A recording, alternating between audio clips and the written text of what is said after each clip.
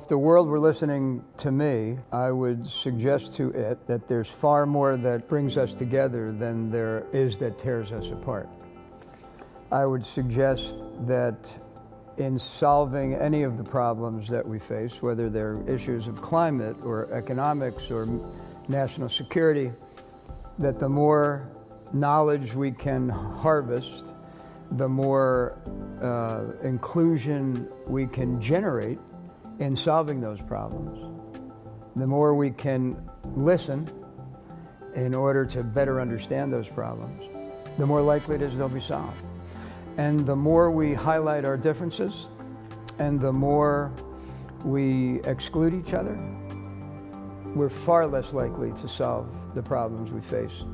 And even those we can solve by ourselves, we will be solving them at such expense that we will suffer long-term consequences, and it's highly unlikely that the solutions will endure.